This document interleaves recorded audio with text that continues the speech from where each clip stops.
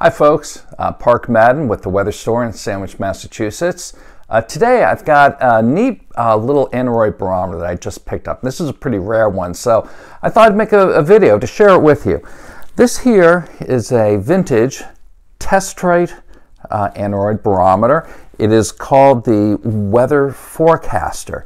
And what's really neat about this vintage barometer, which carries a patent date of 1930 on it and made in New York City. So it's unusual just by the fact that it is an American-made small aneroid barometer, and the majority of these barometers during that time period were probably made in Germany. You can find them all over the place, and they're a good seller here in the store. But what's really neat about this Testrite barometer is that not only does it have the indicating hand, which shows you what the actual air pressure is, but also set 120 degrees apart on the scale are these two other hands that move all at the same time.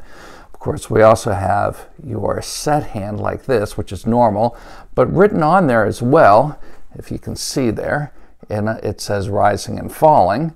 So what happens is that these hands here are indicating for the different whether the pressure is rising or falling. And if we're in, today we're in a high pressure, okay? So we're going to be looking at the one that shows rising air pressure, and you're going to see that it's showing weather forecasts along the bottom here. But if we're in a falling pressure situation, we're going to use the other hand, which is right here, and then read the weather forecasts. And there's some nice weather forecasts that are written on here, you know, obviously talking about things like change, rain, cool rain, fair, severe storm, which is always quite alarming if that thing pops up.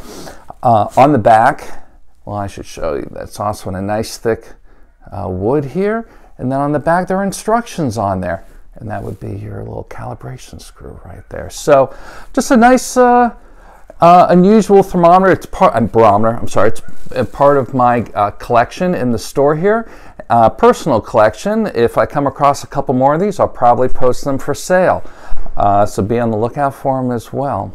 Probably not doing myself any favors telling that I'm looking for them as well, but I think they're really neat. So thanks for watching, and please like or subscribe to our channel here on YouTube. Thanks again.